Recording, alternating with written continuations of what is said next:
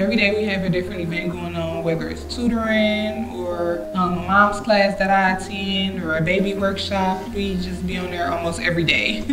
Hey, my name is Tagia Odom. Me and my children, we use laptops pretty much every day. The courses, digital inclusion classes that I take through Bridge in Detroit, they help my family a lot. My older son, he wasn't catching on to certain things on the computer, but with our classes, it taught him a lot. And he's now teaching me things. Prior to receiving a computer, we used television. That was like the #1 thing for us. We watched the news when it came on, and we watched PBS Kids. That was like our way of keeping in touch with the outside world. And then we started using our cell phones a little bit more.